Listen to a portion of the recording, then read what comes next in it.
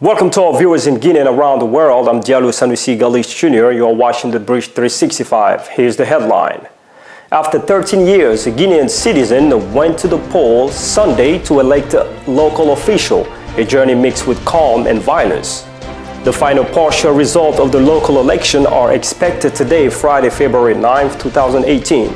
This announcement is made Thursday by Maître Salifou Kébé, President of the National Independent Electoral Commission. It is prohibited to sell, buy, and consume lactose group infant milk from France and sold throughout the entire Guinean territories. This announcement is made by Mark Yumbuno, Trade Minister.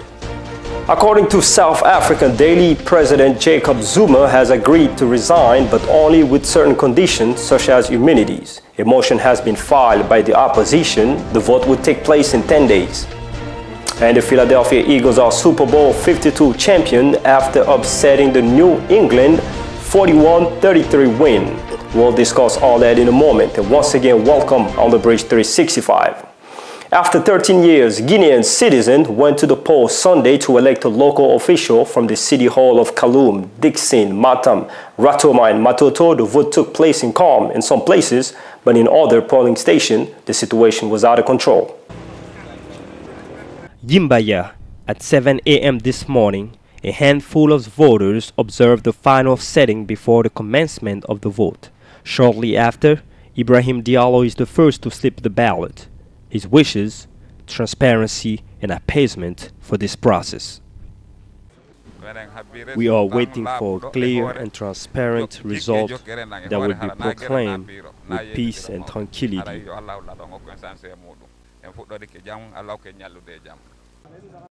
Before our eyes, the members of this party started a vote without having voted first. Ask, they explain. We have to give respect to the old people. Then later on, we can vote. Miles away in Kisoso is the notorious absence of voters in this polling station housed in Kumanjan Keita High School. Only a few show up. As an example, this handicap. I love my country. I want my voice to count. So the member of this polling station complained about the lack of badge. What seems incomprehensible this morning is the erection of this school room in a new polling station relocated in the neighborhood. He did not record any voters this morning, RPG's representative complains. The office was moved. It was supposed to be at Kumanjan Primary School. I did not ask for the cause, but I went to him. He told the manager to guide people to the polling station. At Sangoya Cité Primary School, it is also voters waiting. In one of the polling stations, no citizen show up. There's nobody here now. I don't know if people want to vote or not. It is calm here. We are waiting on voters. In this waiting is the minister, Kawokare, who arrives. The world is watching us. The world is watching us. The world will judge us. Fortunately, God gave us a long life to live this moment. So I ask for calm and serenity and for the maintenance of peace, because tomorrow, Guinea will continue to live. The inadequate presence of voters have been obvious since the beginning of the vote in Dabundi with its 16 polling stations. Here, someone fraudulently tried to vote.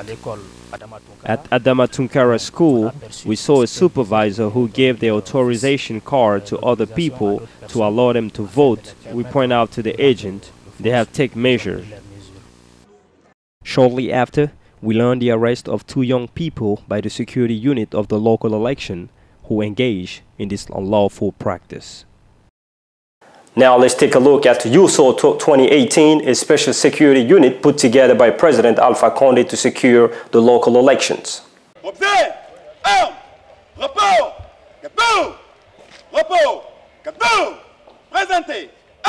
Present everywhere, the special security unit for the local election security was established following an announcement of the Armed Force Commander-in-Chief. In the degree, Alpha Condé instructed the mixed team, including the National Gendarmerie, Police, and Civil Protection, to ensure the smooth conduct of February 4, 2008 vote. Our responsibility is to secure the members of the polling station, secure the electoral material, and make a kind of balance on the inflow and outflow of the different citizens who comes to vote. Have a wolf eyes on every move for a peaceful election. The Special Unit for Securing Election, abbreviated as USOL 2018, is deployed as follows. The territorial unit that carries out the statics missions, that's the unit that is displaced at the level of the polling station. Then there are the units of intervention that are stationed at places to intervene in case of necessity. Some polling stations have experimented disturbance. For instance, members who fraudulently try to vote. More than one observer of the same party found in the same polling station, and more surprisingly, an individual found with gun in hand at the polling station. In addition, the general coordinator of USOL 2018 set the record straight. The first element is the penal code. The second is the electoral code. So we know the content of these codes.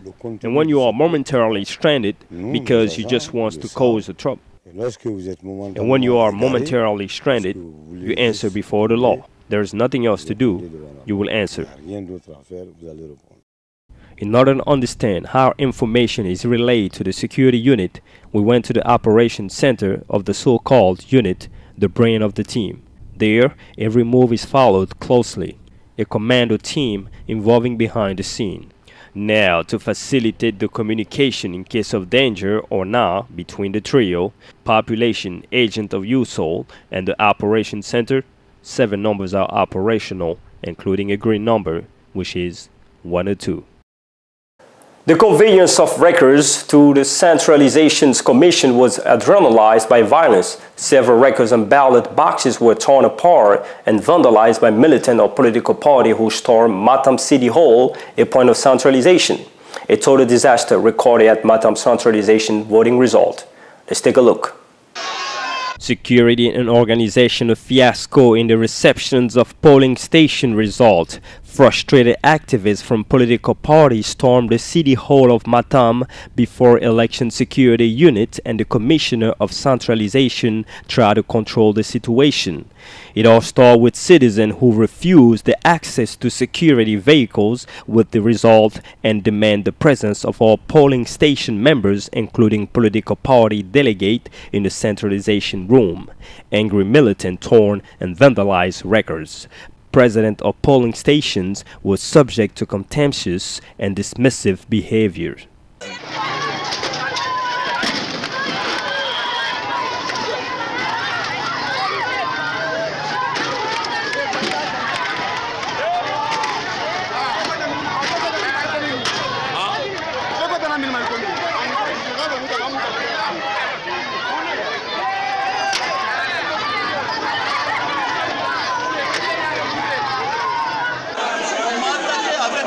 They attacked me with the result in hands. They ripped my clothes. I suggest to the National Independent Election Commission, CENI, to suspend the result of Matam Township. No reliable result came out of here. People attacked me. They told me to take out everything I had. I told them that I only have my polling station result, that I need to drop at the city hall. They took everything I had in my pocket, my money and my 2 phones. I went back to the town by the courtesy of this gentleman who was very nice to me. There was nobody to look at me, nobody to listen to me. In this scuffle adrenalized by violence and voting result destruction, the security forces and the members of centralization recognized this fiasco. It's unfortunate. It shouldn't happen. But you have to see what the citizen did. Wait. They put all the work that we did this morning. Look at this. A few years ago, how many Guineans died? Sir, please. Until midnight on Sunday, Some results from the 245 polling stations in Matam were expected. For fear of this violence, others couldn't get to the result due to centralization. The final partial results of the local election are expected today, Friday, February 9th, 2018. This announcement was made Thursday by Maître Salif Kébé, president of the National Independent Electoral Commission, during a meeting with the media. Regarding the reception of records, as of today we have certain number. I believe 170, 175 records. Among those 170, there are few that are subject of indictment before the judge. From Bouquet, we are waiting on 37, but so far we have received 26. In Conakry, we are waiting on 5. Currently, we have 2. Farana, we are waiting on 42 records. We have 27. Cancan, 58. We have 20. Kindia, we are waiting on 45. As of now, we have 27. Labé, 53. We have received 29. Mamou, 36. We have 31. And Zéro-Corée, 48 records. We have received 5. Therefore, we believe we have received around 45 or 50% of records. The president of the National Independent Electoral Commission confirmed that they will publish only records that are not subject of indictment. It's continued to come. But what I wanted to point out is that among the lot of records that came to us, there are those who are subject of indictment before the judge. Therefore, we cannot comment on them because the commitment is to wait till the judge decides that we can announce the result. But for those who are not part of the indictment, or those whose litigation time is exhausted, we can give the result. Certainly tomorrow. The participation rate in the local election of February 4th is estimated at 53% according to COFIG, the Coalitions of Guineans Women and Girls. Let's take a look. According to estimate, the local election participation rate turned around 53%. This information was declared by COFIG, Coalitions of Guineans Women and Girls. It should be noted that COFIG has deployed 700 observers across the country and 13 watchholds, but they deplore the abstention rate. The local election participation rate turned around 53%. Obviously, this figure is still provisional. The results are coming back and forth, but still, for a local election, it is too small. According to Dr. Makali Traoré, president of the COFIG, the difficulties were at 4 levels. The first is the power management and derogation, the power that one person gives to the other to act on his behalf. The second is the fact that some officers have experienced the presence of armed men. Then the lack of polling booth. Some clash with the police. However, she asserted that these cases are not sufficient to question the sincerity of the vote. It is a decision that resonates like a thunderclap. It is prohibited to sell, buy, and consume Lactalis Group infant milk from France and so throughout the entire Guinean territories. This announcement is made by Marc Yumbuno, the trade minister, but also warning of a possible threat to children's health. Dans le cadre de la protection des consommateurs, et ce, à la suite de l'alerte des autorités sanitaires européennes concernant le lait infantile destiné aux enfants en bas âge, contaminés par la salmonelle, il est demandé impérativement à tout un chacun de cesser toute vente, tout achat et toute consommation de lait du groupe Lactalis sous les marques suivantes.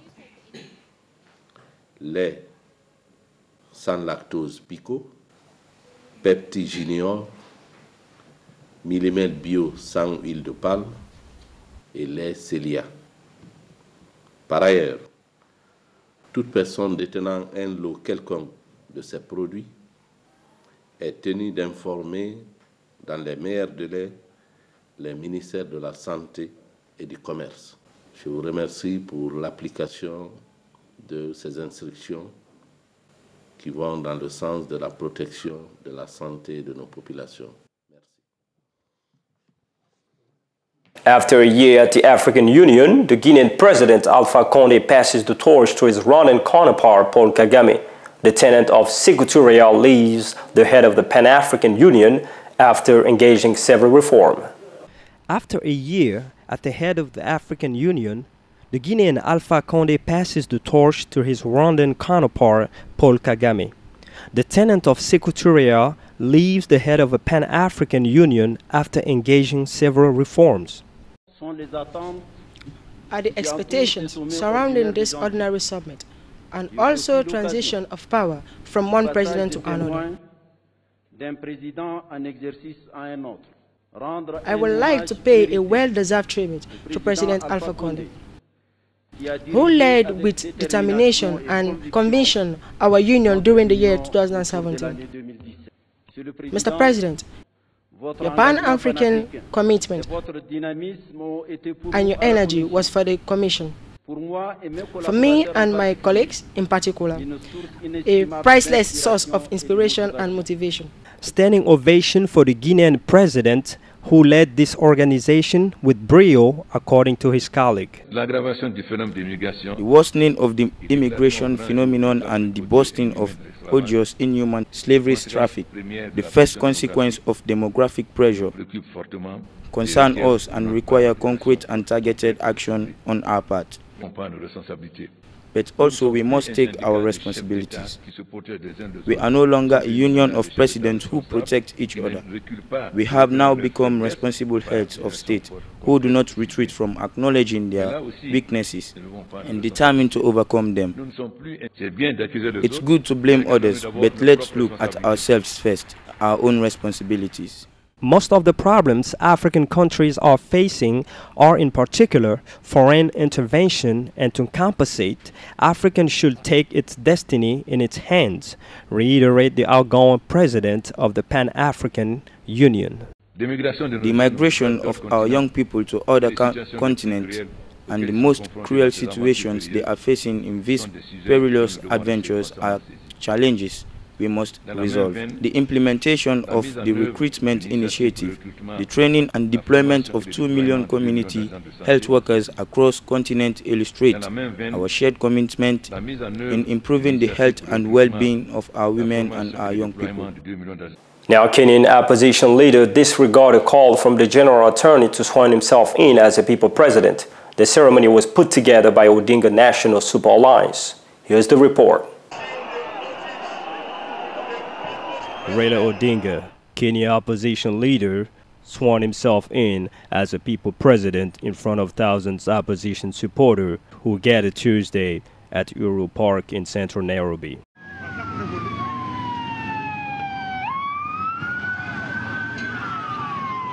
Kenya's opposition leader disregarded a call by the Attorney General and proceeded to this controversial oath. Anti-riot officers and vehicles were present at the event. Police fired tear gas at Odinga's National Supreme Alliance support. The Twitter page of Raila Odinga was changed to "This is the official account of His Excellency Raila Amolo Odinga, President of the Republic of Kenya." Following this contentious oath, the government shut down the TV station that were broadcasting the event. 3 months ago, Kenyatta won a second presidential term in a controversial rerun election. Kenya Supreme Court nullified the previous ballot. Odinga dropped out of the second vote, accusing the Electoral Commission not to implement reforms. This event was put together by Odinga's National Supreme Alliance, NASA, and their goal is to establish an alternative government to protest Kenyatta's rule. Now we head into South Africa. 955 mine workers of South Africa, a leading gold producer, have been rescued. These mine workers had been trapped on the ground when a power cut struck Wednesday last week. Few mine workers experimented dehydration and high blood pressure, but nothing serious. The accident is thought to have occurred when a storm knocked over the electricity pylon close to the site, triggering a huge power cut. The repeal of the speech to the nation, the cancellation of ANC's meeting on Wednesday night to discuss the fate of the head of the state, the meeting between Cyril Ramaphosa and Jacob Zuma on the transition process are the focal point that drive the debate on the imminence of President Zuma's resignation. The information fuels everywhere on the resignation. According to South African Daily, President Jacob Zuma has agreed to resign, but only with certain conditions such as immunity. It is in ANC's best interest that President Jacob Zuma resign without constraint in order to avoid division among the party's members. However, a motion has been filed by the opposition to vote will take place in 10 days. Now, the Global Partnership for Education Conference took place in Dakar on the convive of Senegalese President Macky Sall and the French President Emmanuel Macron. Established to support and improve the schooling of 264 children education around the world, the Global Partnership for Education aimed to raise $3 billion in order to finance GPE 2018 and 2020's year. The Global Partnership for Education Conference, chaired by President Macky Sall and Emmanuel Macron, was held in Dakar. During this meeting, several heads of state, dozens of ministers of education from around the world, representatives of civil society and the private sector also made the trip, including Audrey Azoulay, General Director of UNESCO. This year's third Global Partnership for Education Conference slogan is Investing in the Future, and the goal was to raise $3 billion a year by 2020. An opportunity for Global Partnership for Education to call on developed countries to devote 20% of their government budget to education, to solicit financial and technical contribution and advocacy from philanthropic foundations and the private sectors. The Global Partnership for Education was created to support and improve the schooling of 264 million of children who can go to school around the world.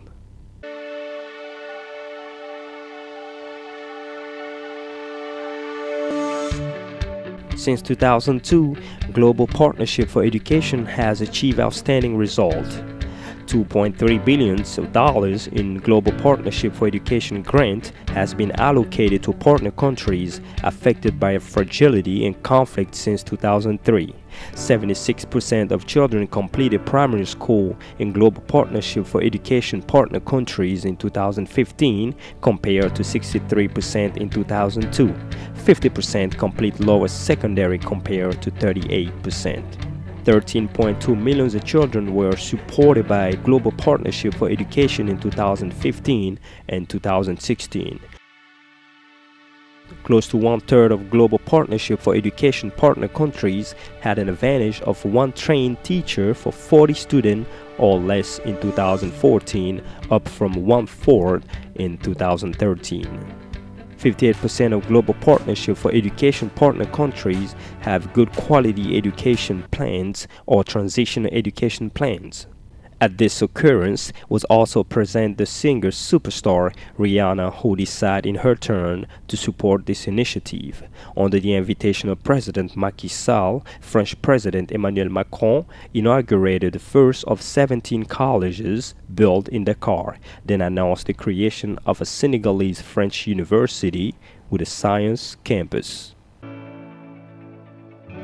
Finally, an agreement has just been sealed between Angela Merkel's conservative CDE-CSU bloc and the Social Democrat of the SPD with the intent to establish a coalition government. In the 28 pages of this agreement is introduced a generalized minimum wage of 8.5 euro. This news follows more than 3 months of negotiation. However, this settlement is just a step among others because on January 1st, the Social Democrat will decide during an extraordinary Congress whether to validate or not this agreement. This time football, but not the European football, but the American National League. The Philadelphia Sixers are Super Bowl 52 champion after upsetting the New England 41-33 win. And now the Eagles quarterback Nick Foles just had an amazing career with the Eagles after replacing Carson Wentz, leading the Philadelphia Eagles to the franchise first ever Super Bowl victories. Here's Nick Foles after the game. You know, that was a hard-fought game. I mean, New England's a tremendous team, one of the greatest quarterbacks and coaches of all time. I didn't switch my mindset. I wasn't worrying about the scoreboard. I wasn't worrying about the time. I was just playing ball. You know, I was really staying in the moment. This is always the outcome, the goal. But I feel like if you put it on a pedestal, you start forgetting to do the little things, the preparation, the practice. You start forcing balls because you're trying to play at a level that, you know. So when this became reality was when we won the NFC Championship game, because that was what was staying in the moment, and I wasn't worrying about the next day. I was worrying about that moment, and that's what, you know, I did today, we did today. Just staying in this moment, doing everything you can in the moment to be successful, and the outcome was we were world champs. Thousands of Eagle fans massively deluged the streets of Philadelphia to celebrate their first Super Bowl winning in Philly. During the celebration, things turned a little ugly. The Eagles are a member of the National Football Conference, NFC East divisions. And that's all for today. Make sure you check our social media pages at Twitter, Instagram, and Facebook at The Bridge 365. Once again, thanks for watching. We'll see you next time.